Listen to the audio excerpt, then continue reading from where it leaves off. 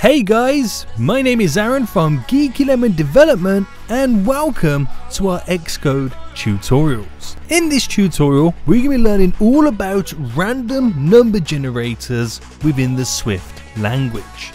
Now before we jump straight into this, if you enjoy this tutorial and want to further your knowledge and learning ability, why not enroll in one of the many courses we have available on iOS development. All links for these will be down below in the description. But let's jump straight in to the tutorial. Random number generators are amazing when it comes to application development. What it allows us to do is to create some form of function which randomly generates us a number within our project. Whether we want to use that number to go onto display or just use it as a function, as a value that kind of controls something else within our application, the great thing about it is it's random. It's not predictable. It's always going to give your user a different outcome every time they either interact with this function or simply use it. And it keeps your application alive and spices things up. So great examples of random number applications or generators is stuff like a lottery application. So when you're trying to kind of get a number, you can generate it between two values and get that number. So what we're going to do in this lecture then is we're just going to create a simple button and a simple label. Now every time you press the button, it's going to randomly generate a number and display that number as a value inside of our label. The label is going to be the output so we can see what number we're getting from our random function. And it's really simple to create as well. With the new Swift 4.2, it's kind of revamped the whole random generator system. So we'll get into that in just a moment. We're going to first jump straight in to our main.storyboard. Now in here, what we're going to do is straight away go to our objects and we're going to simply drag and drop in first a button, which will space that out. And there we go. And I'll rename it random number. There we go. And then we're going to add in a label. So every time we press the button, it will randomly generate that number inside of our label. So if we could go to the attributes inspector, and I'm going to centralize the label so we can clearly see it when we build and run. And all it's left to do is create an action for the button and an outlet for the label. So we'll bring up our assistant editor, making sure, if I just space that correctly there, making sure, give it a little side panel too, our assistant editor is displaying our viewController.swift. And we'll first space out our outlet section. So start with our label, control click or right click and drag and drop that over. And I'll simply call it our label and connect that up. Do the same for the button, control click or right click and drag and drop it over. Now this time to the bottom underneath the view did load. Make sure the connection is as an action and I'll call it random number. There we go and connect that up. Perfect. So now we've got the two connections all set up. We're ready to add in all the code for us to start randomly generating the value within the application. So let's go back to our standard editor and we'll jump straight into our viewController.swift.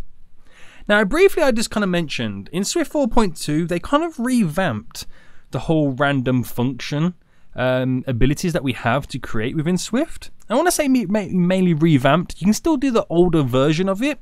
They kind of added a new version. Now the new version is so much more simplified. It's beyond belief. If you're very familiar with randomly generating content in the past in previous versions of Swift, you either use the kind of arc for random or arc random kind of functionality. So if you're familiar with that, you're going to see how much easier it is right now. And if it's the first time you've ever randomly generated content, again, I feel so happy for you because you've came at a time where random content is so much more simplified. So what we do is just space out a button here and the function that gets triggered when we interact with our button. And what we want to do is create a constant let, give it a name and equal that to the random value that we're going to be generating. So what we could say is, and we can create our let here, and we're going to call it our random number and then equal that to our random kind of generator format. Now granted we could have this already pre-linked to the label, but this is just to show you how you can store it in a kind of variable and then distribute it further on in our application. So what we do is we equal it, this variable now, this let, this constant, to our capital I for our int. There we go. Now this int we then do the .random function. And from the int we have four types of random functions. Now the one that we want to use is simply, we just go for the in range int value there. So when you press enter, it goes our int.random function, and then in, we have the ability to add in a range. So we can choose a range of values that we can randomly generate between. So it could be either 0 to 10, it could be 50 to 100, it could be 0 to 1,000,000. Whatever the range may be, this is where you add it in. So let's say, for example, we want to randomly generate numbers between, let's say, 1 and 10. So in the range, you place in the value of 1, and then you do 3 dots to enter in our range, and then the end value. So we then place in 10. So we're saying we want numbers between 1 all the way up to 10, and it includes 1 and 10, to be randomly generated. So when we press our button, our let function there, random number, will then equal that random number between 1 and 10. Then it's up to us to display that value inside of our label. Now again, we could have called this on earlier, and I'll kind of explain what I mean by that a little bit later, but what we do is we now grab our label that we created, and we do .text to select the text attribute of it. And we equal that now to our random number, well, the value that we have inside of it. Now our random number is currently in an int format, and the label can only display kind of information and values inside of it in a string format. So we need to convert that int into a string. So we type in our string and we do our 2 brackets there.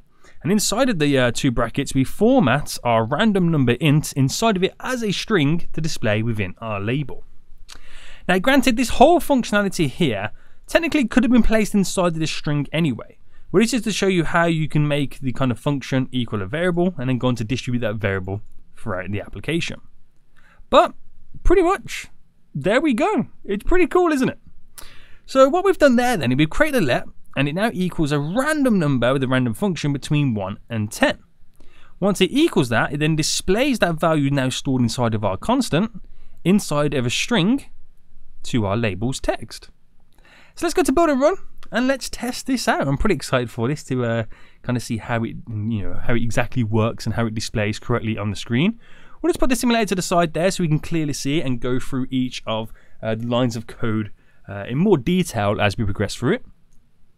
So we just wait for it to now build and run, and once it does, what we then do is press our button, and it displays the number 7. So again, what it does, it creates this let, this constant here, a random number, and equals it between a number of 1 to 10. Then we're telling it to display in the label's text whatever is inside of our random number in a string format, because that's how the label reads it. And obviously whatever's inside of it is a number displayed inside. So every time I press it, we're going to get a random number. So we got 1 and 10 there, quite weirdly, just after one another, to show that it does equal the 2 numbers there and everything in between as well. Pretty cool, right? So you will get some that do often repeat themselves just because there's only, basically 10 numbers to randomly generate between.